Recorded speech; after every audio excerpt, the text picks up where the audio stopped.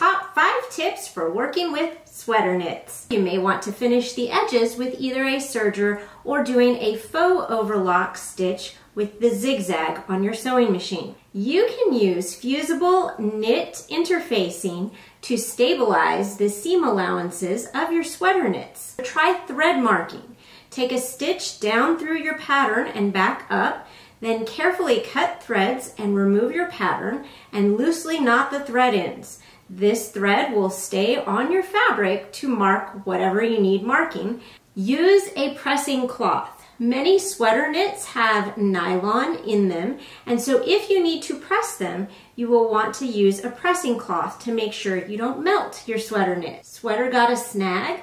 Look for this notion in your sewing store. It's called a knit picker. You can use it to pull the snagged thread from the sweater knit to the back side